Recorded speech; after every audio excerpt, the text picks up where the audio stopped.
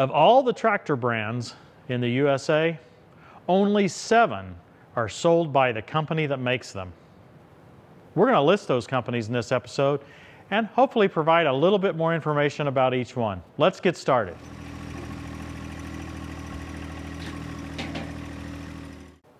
First, I should define some terms.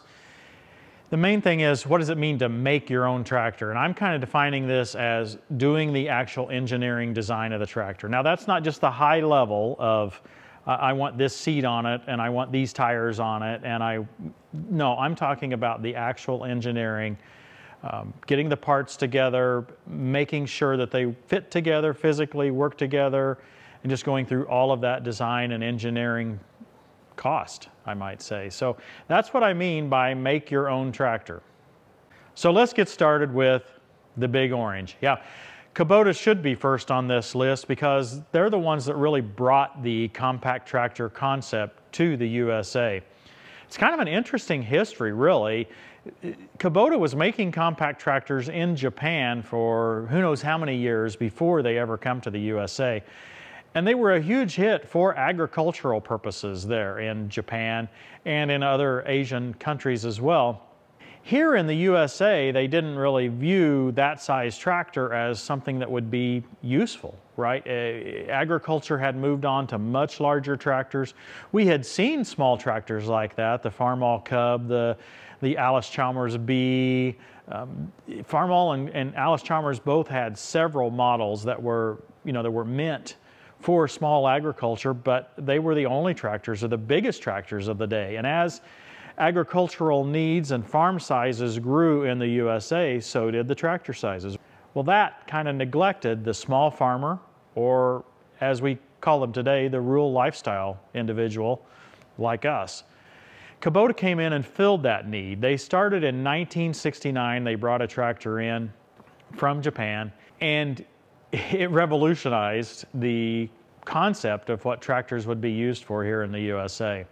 I can remember in the mid-70s, my dad seeing these little Kubota tractors, and he thought he could really use one. Yeah, he's a large farmer, and he had plenty of big tractors, but he always thought that he could use a small tractor for gardening, for mowing his yard, just thought that would be perfect for his uses around the house. He never brought himself to buy one of the Kubotas because, well, quite frankly, he couldn't afford it at the time.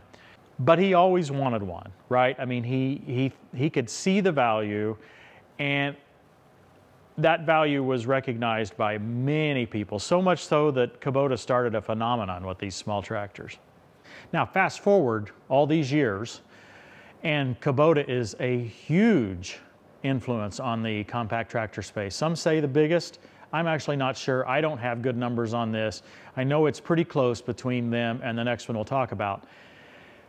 But they've began to move some of the assembly, all of the assembly of the BX tractors, I believe, is done in the USA. I found an investor presentation that shows that they're producing BXs in Japan as well. And I don't know if that means some of the ones are going to be shipped to the USA from Japan or how that works.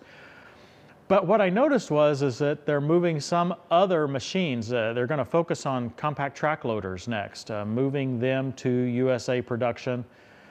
So Kubota is investing more and more and more in the US market. And from the financial numbers I saw, they're perhaps even more involved in the USA now than they are in Japan and some of the other nations that they serve. Now, when we look at Kubota, we see a very strong dealer network. A lot of dealers. I believe I saw 1,100 dealers in the U.S. It's hard to say specifically on this. Some of the website information on all these manufacturers is inconsistent or maybe not even totally clear which is which, but it looked like 1,100 dealers representing the agricultural segment. In any case, you can be confident that if you buy a Kubota, you'll find dealer support and manufacturer support. I don't think there's any question on that moving forward. And so I think that's one of the reasons that you will see a premium price on this brand. Next on our list is John Deere. Yeah, we put together a whole episode on where John Deere tractors are made. I should point out right here that we made a mistake in that episode. We ended that episode by saying that the 3D series, the 3025D, 3035D, 3043D, were Yanmar-based designs. Apparently that is not correct. Those tractors are designed in India by John Deere engineers, and they're assembled and built in Pune, India as well. So I was incorrect on that. I apologize. I try to get accurate information to all of you, and sometimes I fail. I had two different sources relay me the Yanmar information, and then John Deere Corporate came to me definitively and told me that was incorrect. So I want to make sure I get that correction out. You've heard it here right now. I don't want to spend too much time on John Deere here because I focused on them in that prior episode last week. Gave a lot of the history. I talked about when they got into the compact tractor business there. Just as a reference, they got in by partnering with Yanmar in 1978. So they were essentially responding to Kubota's earlier entry and reacting to it in a sense. And it took them several years, well, we might say 35 years, to transition to building all of their own machines and not relying on the Yanmar design. I haven't been able to find out a number of dealers in the U.S.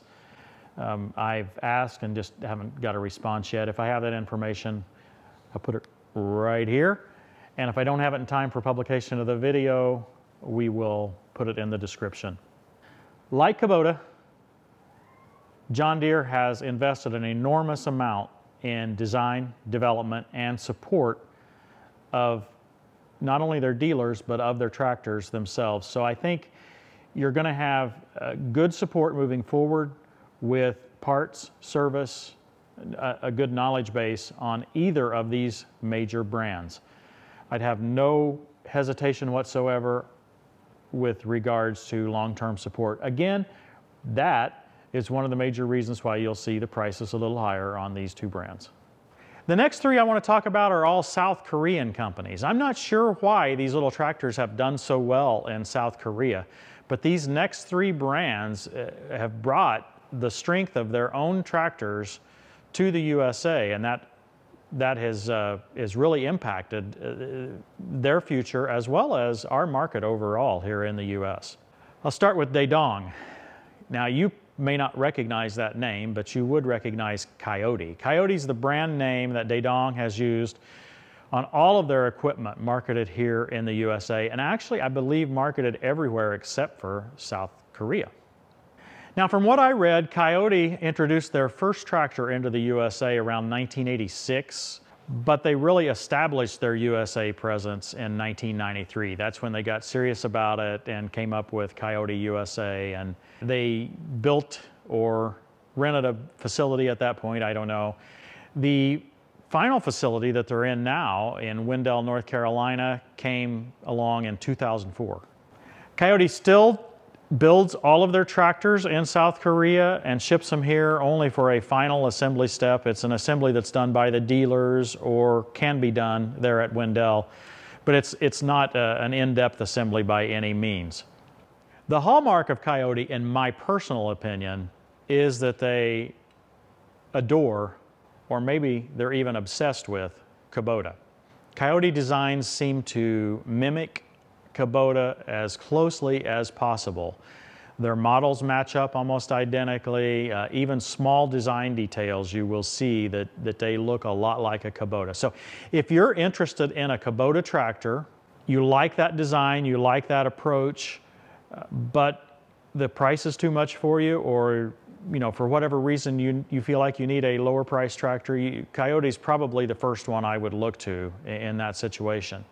Contrary is not true. If you're at a John Deere and you're thinking the same thing, Kioti might not be my next choice because it's a totally different machine. It's more like a Kubota. A lot of people think that Kioti and Kubota maybe were the same company at one time. While the two did work together on one line of tractors, the L02 series, that would be the L1802, 2002, 22, all the way up to 2802. That's the extent of their working together. In fact, the relationship has soured since then, including some legal action between the two of them. Kubota has sued about the orange color, and I think some other some other bad things, right? So I don't really know the details on that, but I know that, that it's not a happy relationship between them. I kind of chuckle from the outside to watch them bicker and battle, but I'm sure it's no fun on the inside to deal with that. In any case, that's been the Kioti approach. And they have a lot of features for the money. Their support, their dealer network has taken a long time to establish. I personally don't think it's up to where a Kubota or a Deere is, but it's getting better. It's fascinating to see these companies mature over time. Next up, another South Korean company, TYM. Now, I'm fascinated by TYM because as late as 2018 or 2019, we were at a trade show where the TYM outdoor booth was empty all day long. There seemed to be no interest whatsoever. Since that time, though, the interest in this brand has skyrocketed. They've done an incredible job marketing. The biggest thing I think they've done is they've reached out to a lot of YouTube influencers and have put tractors in their hands for evaluation and use and demonstration. And I think it's a testament to what social media can do to elevate a brand and just get the word out. And so you know those channels, and go check them out if you haven't seen them. A lot of channels now have TYM equipment on their property. Now, TYM has invested an enormous amount, as I said. They've bought Kubota, another South Korean manufacturer of tractors. And additionally, we've seen a lot of new model introductions. We've seen that earlier they focused almost entirely on rebranding. And more recently, they've been pushing their own brand more and more and more. So we're seeing that come to fruition. I think this idea of bringing their own brand to market and heavily marketing it is working for them. So TYM, I believe, is going to be a force moving forward, a real competitor. When they're able to get their dealer channel built out and established, they've had some good dealers between their Branson dealers, their TYM dealers, and it'll be interesting in the future just to watch where they're going and how they get there. It's been impressive growth, at least from the marketing view. I don't know if the sales have followed, but I suspect they have. The last South Korean manufacturer that I want to mention here that actually markets tractors under their own name is LS. Now, LS came from LG. That's right, the TV, washing machine, dryer maker, and they split off many years ago because, yeah, that's just such a conglomeration to try to support that many different products. So LS was split off from that.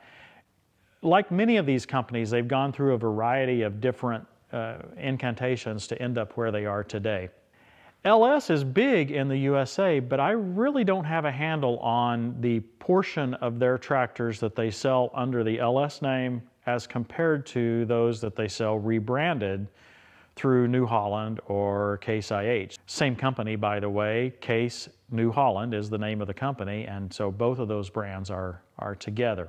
One thing I did find is that Case New Holland recently signed a contract with LS for $387 million over the next 3 years for LS to provide tractors to Case New Holland. I did a little calculation on this, trying to figure out, well, how many tractors would that be? And I'm just taking a wild guess at the average cost of those tractors when Case is buying them wholesale is, I don't know, let's say $20,000. $20,000, 387 million, you do a little division there, and you come up with somewhere around 19,000 tractors over the next 3 years. So 6,000 a year, that actually sounds kind of reasonable to me as to what Case IH would do. And so I don't know how many more tractors LS is selling on their own. I'm also not seeing quite as much marketing effort from them. They are still going to the trade shows. We see a big booth at the farm shows, but we're not seeing the same kind of social media exposure and marketing effort. They tried it for a little while, but they seem to have moved on from that. And so, you know, we're seeing similar behavior to TYM in a sense, but different at the same time. So that kind of rounds out the 3 South Korean brands, right? Kioti, Dedong, TYM, and LS. So before we get to the last two, I want to show you my favorite grease gun technology. This is the Lube Shuttle, right? It's totally different than any other greasing technology. It uses different tubes, okay? This tube is threaded right onto the gun. There's no plunger that goes all the way through. You don't have that mess that you do. You'll never have the leaking out the back end. It does have a follower right there in the end that as you pump the grease out, it pulls that grease right up there, and it's, you know, it's totally clean on the inside of the tube. The steel piece here on the outside is only to protect the tube. It has no functional value for the actual grease gun. This is offered with a pistol grip, a regular long handle grip, or an electric model. Now I use the Lock and Lube, which is from a different company, but I use the Lock and Lube on my Lube Shuttle. I really like that, and I think you will too. lube-shuttle.us/store. Use coupon code TTWT and get 5% off. You will like this. Now I use the LI 400 grease. It's my favorite, but the MOS2 is good. I've used it a lot as well, so those are my two favorite choices if you're looking for advice on which grease to use. Check it out. This will change your attitude on greasing equipment. We've got two left that I know of. Any guesses? Well, the next one on the list is Yanmar. Yanmar is interesting to me. They've got an incredible tractor they have had for years and years and years. Obviously, Deere thought it was a great tractor back in the late 70s, right? That tractor has continued to be enhanced over the years, and it's a quality machine, a fairly high-end machine from not only features but reliability. So that makes Yanmar's situation kind of odd to me. We don't have any Yanmar dealers in the state of Indiana. If you look on the dealer locator, it shows one dealer, and if you go back in our videos, maybe 4 years, maybe 5 years, we actually went to that dealer and well, let's just put it this way, we know why they're no longer a Yanmar dealer. I don't understand why there hasn't been more uptake of the Yanmar tractors. They early on had some social media presence with Wrangler Star, for example. I think he may still have the tractor. But we just don't see the marketing effort. We don't see the dealer support. They were not at the trade shows this year that we go to. So I don't really understand. It seems like the tractor is better than the corresponding investment in their dealer chain or their just overall their support. So it's kind of, like I say, it's kind of strange there. Now let me make it clear, they do not make the John Deere tractors. We called a Yanmar dealer just today, and the first thing he said was, well, this is the same tractor as the John Deere. So some of this misinformation may be because they don't know any better, but unfortunately I'm afraid some of it is intentional. Yanmar does not make the John Deere tractors. We have a whole episode on that. Why does that frustrate me? I just don't like misinformation. I just want the truth to be out there. It doesn't really matter to me. I think Yanmar's an incredible tractor, but it's not the same as the John Deere. The transaxles are totally different. Yes, they do share an engine, but it's a dramatically different tractor. Yanmar, for example, has a transmission in some of their models that might be a really nice machine. I'd like to get to spend some time with it. It's kind of a variable speed gear drive of some sort. I'm not quite sure I understand. Maybe if you know more about that transmission, yeah, leave some messages in the comments. We'd love to hear a little more about that. But my summary is the Yanmar market position doesn't correspond to the Yanmar tractor. And then we've got this latest press release that we mentioned in our TYM video about them sourcing tractors from TYM now. With the quality of machine that Yanmar would have, why would they need to be sourcing any tractors? Just a lot more questions from me than answers at this point. Number 7 is an Indian manufacturer, Solis. Yeah, the name of the company is ITL, and it's actually 30% owned by Yanmar. Okay. Yanmar and Solis, by the way, were working together just a couple of years ago. The Yanmar tractors and the Solis tractors were all sold under the Yanmar dealer umbrella. I'm not sure if that's still happening. I'm not sure if this TYM arrangement we're talking about is replacing that, or if we're just going to keep that. I really don't quite understand that. But anyway, Solis, or ITL, is a major manufacturer in India. I don't think they're the largest there, but they are a big manufacturer there. The Solis tractors are relatively entry level. I'm not sure whether they're going to try to go to market on their own, whether they're going to continue to be marketed with Yanmar. I really don't quite understand their approach to get to market, but I felt like I must include them because that is a direct brand name from the manufacturer ITL. Now, I do have one that I want to add to what I'll call an honorable mention list, and that is Massey Ferguson. No, they don't make their own tractors, but they've been in partnership with Iseki now for a long time. So the manufacturer is Iseki, and Iseki does not attempt to market here in the USA other than through AGCO Massey Ferguson. So given that that partnership has been around for a long time, I feel like they sort of fit this list, right?